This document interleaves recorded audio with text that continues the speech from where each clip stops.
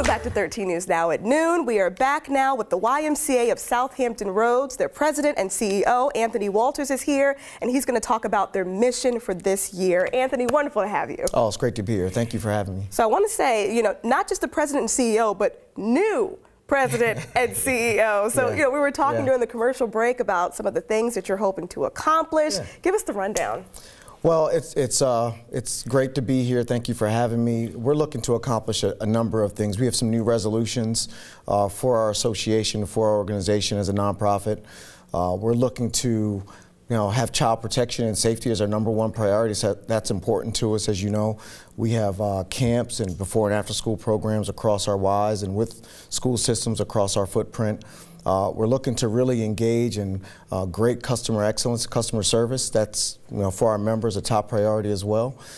We want to really engage in great member experiences. We know that we serve over 250,000 people across our member services, so we want to make sure that they enjoy themselves and that they see us, as a partner in their wellness and fitness needs. But also resource collaboration. There's a number of organizations that do nonprofit work, and we don't want to be seen as a competitor to that. We want to be seen as a resource agency and as a partner to that work. And finally, with us being the hub for military services, we want to be a resource and a partner to our military servicemen and women and be seen as one that serves the needs for them in this community. So we're excited to partner with those as our top priorities for the year and beyond if we can help it. And so we're excited about that. I'm excited about those being my strategic priorities as a new president and CEO. And with all of our staff team's help, with all of our volunteers' help, with all of our board's help, we know that we can accomplish those goals. And you have, I think you said 28 different? We do. Woo! We do. We have 28 different facilities. We partner with all the school systems in the area.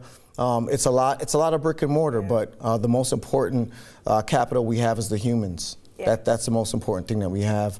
So we take a lot of pride in serving the people in all the communities that we serve. Absolutely, and of course we were talking too, if this is your time to kind of figure out your New Year's resolution, YMCA of South Hampton Roads, it's a great place to do it. That's right, you can get it all done there for sure. We have state-of-the-art equipment.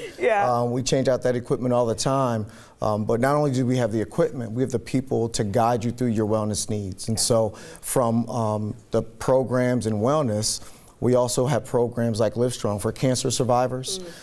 They can come in and know that they're not going to go that path alone.